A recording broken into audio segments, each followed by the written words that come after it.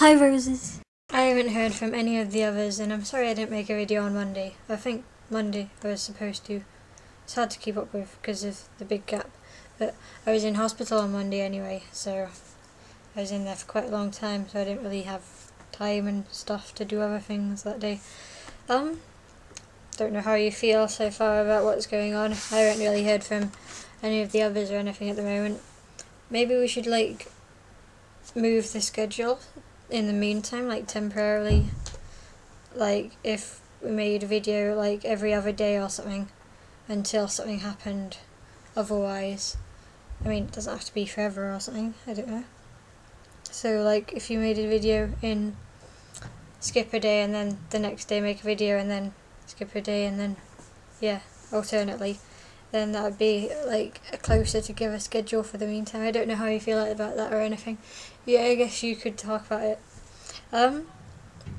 Yeah.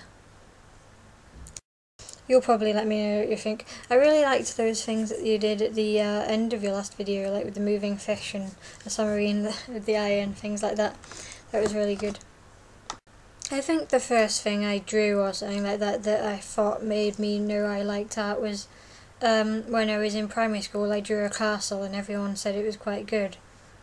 I can't think of many examples of firsts though right now. I also really liked that video you did on, I think it was your other channel, where you were using the lipstick.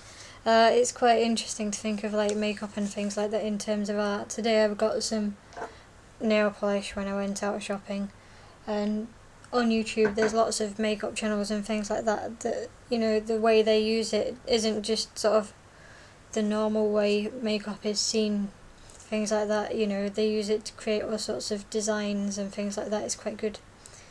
I like hearing about things people using makeup and dressing up and things in art and cosplay and things like that. I've never done something like that myself, but I think it's quite good. It's a different style and side to the way art is used, I guess.